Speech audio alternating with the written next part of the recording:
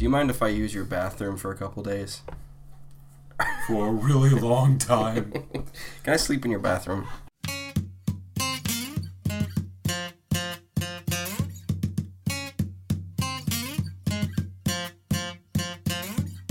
wish I had more serotonin in my brain, then maybe I'd feel less insane from time to time.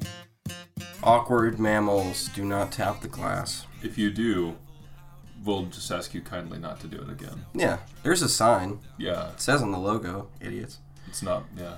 Oh my goodness. Well, today we're going to be talking about the never-ending topic, at least for me, of boy bands. But first we have a little segment called On This Day in History and On This Day in Future. Did you know, Benton, on this day in history, in 1814, Napoleon was exiled after failing to unite Europe under his rule. Interesting. I knew that he was exiled, but I did not know why. So he was exiled because he failed to unite Europe. Yes. So on this day in history, Napoleon was exiled, but on this day in future, May 11th, 2020... You mean April 11th? Or excuse me, April 11th. Yes, excuse me, I'm sick.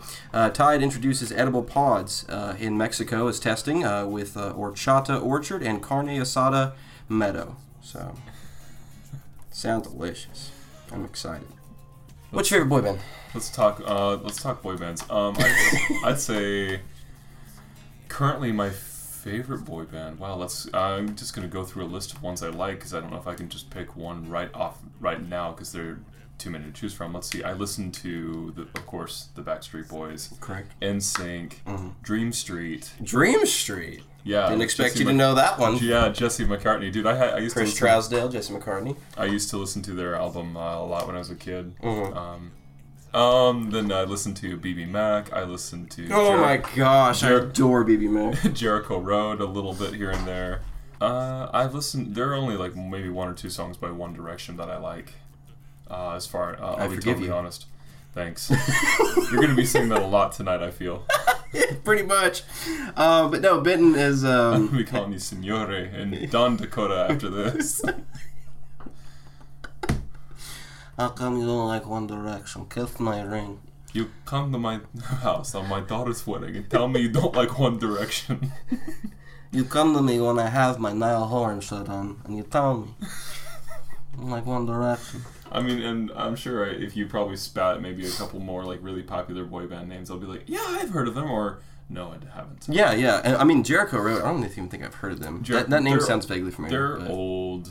They're a lot older. Let's see. 18. They're not necessarily boy bands, but they were pop. Yeah, in that band, same pop same lumping. Bands. Yeah. Early 2000s, late 1990s. Gotcha. Yeah, you need to raid my 90s pop collection one day and just see what tickles your fancy. So I've got a bunch I of think stuff if it tries to tickle my fancy, I'll go limp. They make a pill for that. Well, it's called Vicodin. Oh, well, oh boy. So, I want to, Benton's humored me and allowed me to talk about this. So, what interests me is the origins. I've kind of because boy bands are something, I'm not going to say it. Sons of Provo. Please. Anyway. Please. I guess parody bands count. So, that reminds me, I have to show you, I did a music video for Sweet Spirit. Anyway, yeah, so doing a lineage or a line of authority, I guess you could say, for boy bands, kind of tracing the roots. And I think for me, the earliest roots that I can kind of gather as how, the descendants came dates back to the doo-wop era, late 40s through the early 60s, the harmony groups, so like the Five Satins, the Chantels, the Cress, Frankie Valli, Lemon and the Teenagers, or Lyman, however you say it. So I think that's kind of the beginning origins of it. Granted, these were usually older guys, not really boy bands per se, but stuff like that, and then rolling into the Motown sound, the Temptations and Enchantment. Bee Gees. Things like that. I can get behind that, yeah. So I think that was kind of the beginning process of it, really teen pop kind of becoming a thing in the 50s.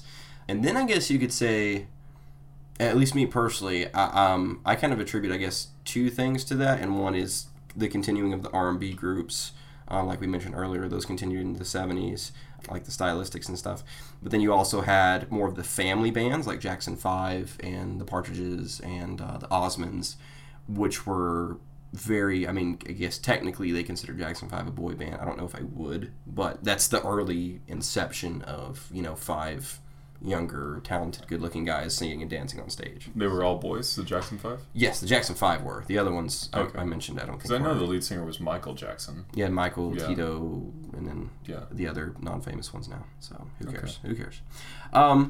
So we have that as beginning, and then rolling into the 80s, New Edition and New Kids on the Block kind of set it off. And That's right, New Kids. yeah, and when the 90s, when the Euro dance or the dance music in Europe hit in the early 90s, that's kind of when it just, because you had bands like Caught in the Act and Boyzone and Worlds Apart, and then we started imitating that, and then Louis Pearlman started imitating that specifically, getting Backstreet Boys, getting NSYNC, and then I think that's when we think boy band, that's what is, I guess the poster children are Backstreet, NSYNC, O-Town, Dream Street, stuff like that, the late 90s stuff. So I think it's amazing that some boy bands, like, I mean, you know, Backstreet Boys have lasted such a long time now. They've had breaks in between their music career, but like one of their latest songs in like the past couple of years that I really, really love. Oh my gosh, it warms my heart. It's called "God, Your Mama and Me," and they did it with the Florida Georgia Line. I forgive you. I forgive you. 2. I'm keeping a track. Let's check the board. 2. After tonight, I'm gonna get a tally. I'm gonna get tally marks tattooed on my left shoulder of how many times he said "I forgive you" tonight and meant it. So. Dude, I hate Florida Georgia Line. But Okay. No, that's good. That's me good. too. But I heard this and I was like, I like this song a lot. In fact, I'd be willing to say that I love this song. Okay, that's fine. But the fact that it was paired up with the Backstreet Boys as well, I'm like, oh, I've got my nostalgia. I've got the hopeless romantic in me. I've got a little bit of the. I can tolerate country because I work with it. I work around it. But outside of work, I don't really. I mean, I adore it. Most people would say that, you know, that's not even really country because it's not. When they it's not. Yeah, it's not. It's neo country. It's neo country. I can definitely tolerate neo country a lot more than I think older country. Okay, fair. That's fair. But that's a whole other anyway. Conversation itself. Yeah. Sorry. No. Anyway, so the other, so that's kind of the origins of it, and of course, it's extended into modern day. You know, it kind of died out. I would say I think the final stake in the heart was 2003, 2004, and then that's when more so crunk and snap hip hop and also more alternative emo rock kind of took the place as the main genres of music. So that is true. And we saw more shift on solo artists too. So we got, instead of, you know, Backstreet Boys, we had Ryan Cabrera and Clay Aiken and Kelly Clarkson and stuff like that. So. I mean, Justin Timberlake had started his solo career as a musician around like, I want to say 2005, 2002. 2002. Okay, yeah. so that's when that first album came out. Okay, yeah. Yeah, so Justified. I believe, Justified. Yeah. So that is a good record, but he's an apostate. Anywho, I like his music. I just don't like the way he left. But sure enough. Anyway, anyone who wants to read that book, Lance Bass, Out of Sync, The Memoirs, it's a very good book. Okay, Lance. Yeah. Yeah. Quick read. It's like 120 pages. Real easy. I thought for a moment you were going to say 120 words. Justin left and I hate him. The end. My editor loved it. Get it out of my face. Goodness gracious. But anyway, so let's talk about, this is an interesting one. This is a question I get asked a lot, being the aficionado of boy bands. But what is the criteria for a boy band? Okay. And to me, I mean, I say boy band just to kind of paint a picture for people not familiar, but I really don't like that term. Like, to me, like, if you're a group of musicians, you're a band. It's not, you know, you're a boy band. I do believe the voice is an instrument because you have to take care of it. You have to use it regularly. So it's, it is what it is. Yeah, the voice is an instrument, yeah. I think the criteria is... it's hard to say. I would suggest something perhaps along the lines of following modern pop styles. which are modern to the time, which are very close to contemporary as possible. There are typically 4 to 5 in Korean boy bands that are like easily 16, 17. Yeah. So that shows a little bit of different criteria, I guess, based on the country and stuff. But usually, there's synchronized. There's a lot of synchronization in choreography for dancing as well as singing, and lots of harmonizing. There's lots of backup vocals, and they're taking turns switching for lead. Correct. So I'd say those are some definitely key elements and some big trends with boy bands. No, I would agree with you, and the reason I put the question on the docket is because it's interesting with the perception of if you take 4 younger, clean-cut guys who are musically talented and they're singing and dancing, then it's a boy band. But if you stick instruments in their hands, it becomes a band. That's true. That's the perception. Like 5 Seconds of Summer and the Vamps are looked at as pop rock groups, while One Direction is looked at as a boy band, just because they're not having a drum kit or a bass guitar with them on stage. Their band is, and that's, I guess, like a different fringe topic. Like for me, I don't really consider BB Mac a boy band, but they definitely fall into that category of, if you enjoy all this other stuff, you will probably enjoy them too. Which that's one of my biggest musical influences is them. Yeah. But yeah, so I agree with you. Is the switching off vocalist, which is not always a thing. Big Time Rush. What about them? Boy band. That you like? Yeah. Okay. No, I like them too. Yeah, they're good. Yeah. Anyway. I would say maybe, I don't know. There's always the different personas. There's always like the bad boy, the shy one, what have you. And there were a lot that, you guys don't realize, there were a ton. I could sit and spout and name some offhand, but I have a boy band March Madness bracket that I filled out last month, and I started with the biggest bracket I could find possible, which begins with 64.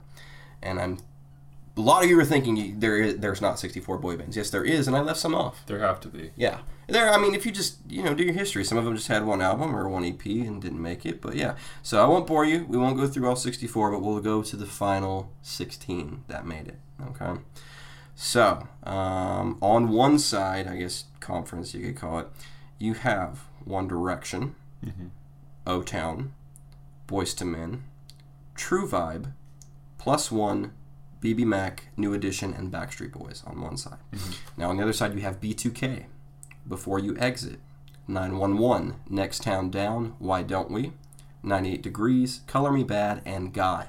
So those were the final 16. Interesting. So it eventually got down to the final 4, Benton, which was B2K, One Direction, or it was B2K versus 98 Degrees, and One Direction versus Backstreet Boys. So if you had to, let's just put you in the final 4. Who are your choices for as far as B2K versus 98 Degrees? Who you got there? My 4? Yeah, like on this one. For my own personal docket, I'd do, of course, Backstreet Boys and NSYNC. As like the final 2? Yeah. Oh, okay. Hands down. Got you. But who would win on that? I think Backstreet Boys, not because I can relate to more of their songs. I can sing along more with them, and they've been around a lot longer. I have more reasons to it. I have affection for the NSYNC's music and stuff like that. Absolutely. But I think just Backstreet Boys were just like so freaking popular, and still like tour around the world and stuff. They do. They have their show in Vegas, and they have their cruise every year. So. Yeah, it's like they do. They're relevant still. Yeah. But mostly just because nostalgia. I think probably. No, I think Backstreet Boys ended up winning. Yeah. I definitely think NSYNC, as far as like harmonization, maybe had a leg up. But if you're talking individual vocalists and like contributions, right? NSYNC had good harmonization. Backstreet takes the cake. I love boy bands because I love harmonies, and I'm a very like sappy person, so it's the perfect thing for me, really. Yeah, I think one of my favorites by NSYNC was I Thought She Knew. And they all start off in the beginning and just like go through it, and it's all a cappella, It's so sappy, but in the best way. In the literally best way you possibly can imagine. Don't sing it. Don't sing it. That's my favorite track on that album. Such a good song. It's a great song. I have to show you some 98 Degrees. But yeah, so for me it came down, the final 2 were 98 Degrees and Backstreet Boys. Okay. both of which are fantastic. 98 Degrees are still touring. Kudos to them. Nice. Nick Lachey is wonderful, but yeah. Nick Lachey's a solo guy, though. He went and then came back. Heard. So need that tour money. But yeah, it was hard to pick between Backstreet Boys and One Direction, but I just 1D just doesn't have quite the harmonious talent and nor the dancing skills. I've seen you live, Niall. You can't dance, but I love you. All right. I have to poop. I have to drop a deuce. Yes. But yeah, so let me go poop. I'll be back later. Okay, cool. I'll try to occupy the mic. I guess while Dakota's in the bathroom, we'll just go to commercial break. This summer, an all-new series comes to the Mammal Music Network. What would happen if you took 3 singers, each from some of the best-selling pop acts of all time, and put them in a house together? Tune in and see when Nick Lachey from 98 Degrees, Nick Carter from the Backstreet Boys, and Nick Jonas from Jonas Brothers all have to live in a hillside cabin with no phones, no internet, and no contact with the outside world. Are they gonna have food? Yes, we will feed them. We're not cruel. And can they bring clothes? How about running water? Yes, all of that. They just can't really do anything online, but all other amenities, duh. Anyway, they will have to tolerate each other for 30 days straight. With a fully equipped studio, the 3 have to try to come up with a hit song to pitch to their producers. Hey, stop eating all the Oreos, Jonas. Well, I guess I should respect my elderly home. Yeah, how did you enjoy the 1 year that you guys were relevant? Nick, just stop touching the thermostat. I was on the same label as Michael Jackson and Stevie Wonder. I can do what I want. We're all burning up. Seriously, what's the thermostat on? 98 Degrees. Oh no. Laughs, tears, fights, and a whole lot of hair gel. The Nick of Time. Series premiere on April 1st, 7 p.m. Central, 8 p.m. Eastern. Welcome back. You're not Dakota. Hello. Wait. Are you Harry Styles? That would be me. It's what my driver's license says. Prove it. I don't feel like it right now. How can I help you? Okay, well, I know Dakota had asked you to come and talk on her show. There's a lot of pictures of me hanging in a grown man's room and very uncomfortable. He's a big fan. Oh. But you don't have to worry because I'm not. You know, we can just talk as men. There's 2 souls. Yeah, Right. exactly. But since you're here, I'd love to just go ahead and knock out that interview for you. And then, you know... I mean, what are we on? Oh, this is a podcast called Awkward Mammals. It gets published on YouTube. Awkward Mammals. Yeah, we'd love to have... Like a chinchilla. Yeah. I love chinchillas. I'll do it. Sounds good. Welcome to the team. Okay, so first question for you, Harry. If I gave you an elephant, where would you hide it? I would hide it at Home Depot in the lumber section. So that way, when the guys walk around to cut the wood, they would see an elephant and be like, wow, that's an elephant in the lumber section. I think it'd be really good. I could train him to sing, and then he could sing like Night Changes while he's over there. I'm going to drink his water. Yeah, sure, I don't care. What's your favorite color socks to wear? I don't wear socks, particularly on stage. Actually, it's probably something I need to have checked out. I have an ingrown toenail that smells a lot like leather, but I just wear straight shoes. But if I did wear socks, they'd be turquoise. I like turquoise. I like turquoise. That's good. Turquoise is good. I like aquamarine also. If you were a biscuit, which would you be? What do you mean, like what kind of biscuit? Well, I figured I'd cater to, English, biscuit. Okay, gotcha. Yeah. If I were a biscuit, I'd be probably a ham and cheese biscuit. Something savoury and sweet, just like my music. Because my goal is to be like Elton John meets Ozzy Osbourne. That's who I try to model myself after, with a little bit of Queen Latifah, but that's neither here nor there. Okay, well, thanks for that little tidbit. You're welcome. What's your favorite place to eat? Or McDonald's. I don't know how, but I had a feeling you were going to say McDonald's. I'm loving it. Name one actress you would love to get naughty with. Well,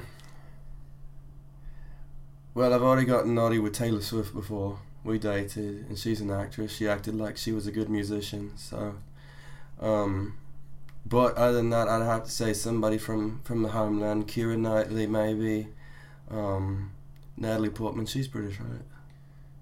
I think she's American. Okay, let's just stick with Keira Knightley or Judi Dench. Someone from home. That'll work. That we could have ham and cheese biscuits afterwards.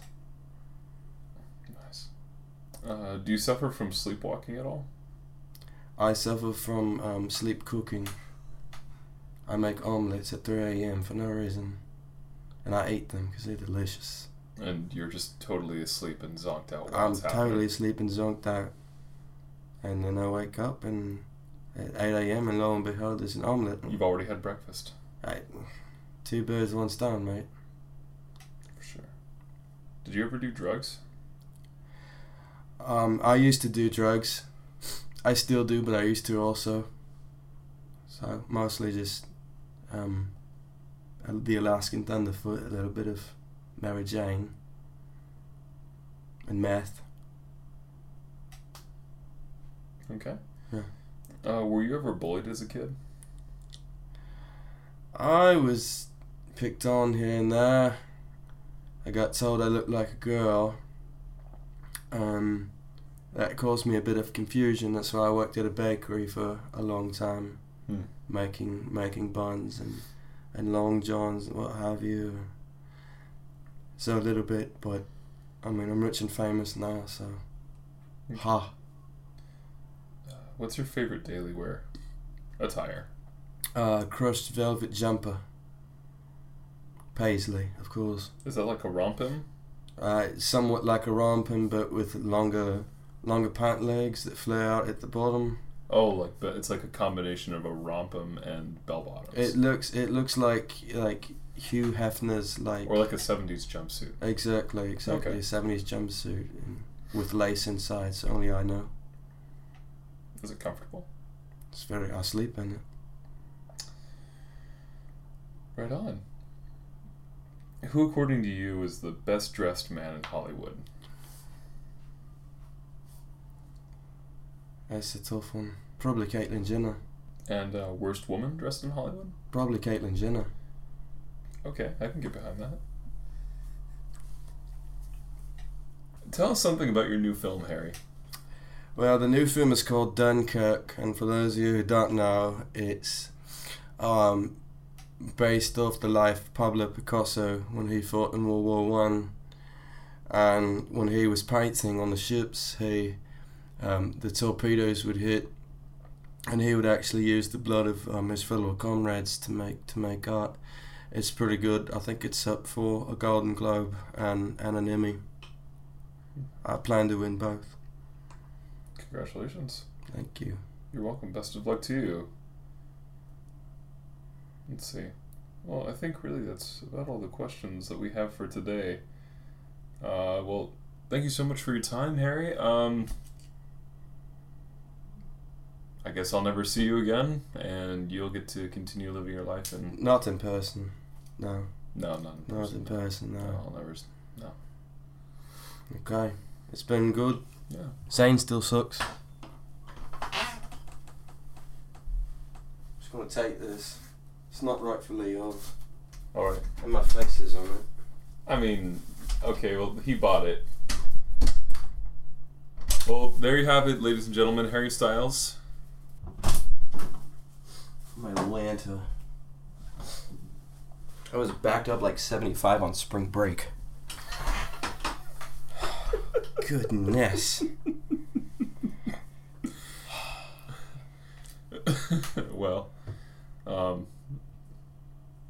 did you hear anything while you were in there? I could not hear anything over the pushing. I apologize. What'd you do? Did you break something? Well, I had to go to the bathroom too. I'm kidding. No. Oh, okay.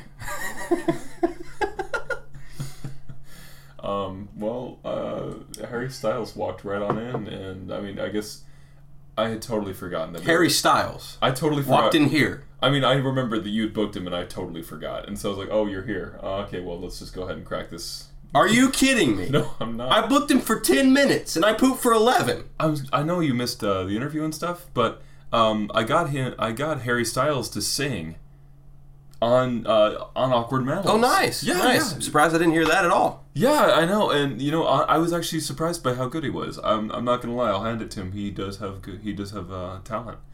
You want me to play it for you? Absolutely. Let's hear it. Okay. I got a fire for a heart. I'm not scared of the dark. You never seen it look so easy. I got a river for a soul. Baby, you're a boat. Baby, you're my only. What the bloody hell is that? I was trying to harmonize. You sound like a walrus on its period. Please don't ever make me sit through that again. Still better than Zayn. You don't have to be okay. Well, I mean, you don't have to be rude about it, but okay, fine. I won't sing around you again. That's cool. So, what do you think? That's what you sound like singing. I don't think I've ever heard you sing. Yeah. Thank God. Harry's right. Yeah. I mean, now that I've heard myself sing, Yeah. yeah, Yeah. I'll never open my mouth again. No. I don't want to. I'm not Starting now. I'm not sure how I feel about this podcast anymore. Well, anyway, what's our takeaway from today's episode, Ben? I think I'm going to hire a singing tutor. Okay. I think for me, the takeaway, or not for me, but for everyone of you listening, if you like the music, enjoy it.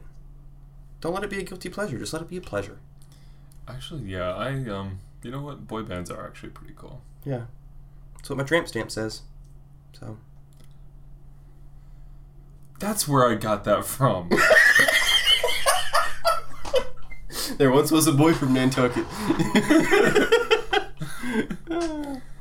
Well, this has been another enjoyable episode of Awkward Mammals. Very much so. Very much so. I learned a lot, and I did not expect it. True. Well, let's step into the awkward elevator to take us home.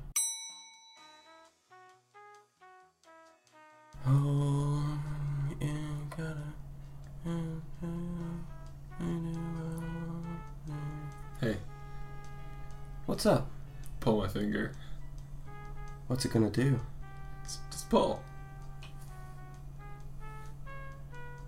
What happened? Nothing. Nothing. Oh. I recognize you. I've seen your poster in the post office.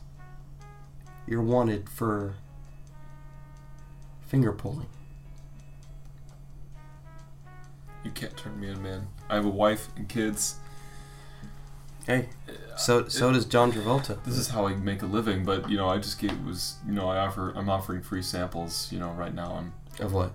Finger pulling. These nuts? Oh, okay. One leads to another, I suppose. Yeah. Yeah. Guy's gotta make a living, but you can't turn me in. I didn't even ask. What floor are you going to? Oh, 7. Yeah. 5 it is. I got dumped this morning. Oh. Well, hey. I miss him. You can let me off here. Floor 3 it is.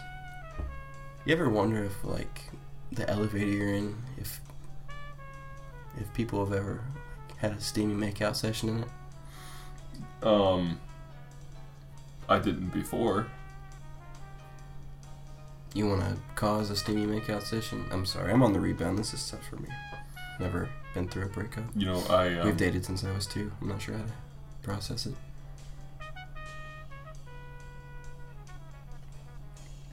I feel for you, man. I also dated this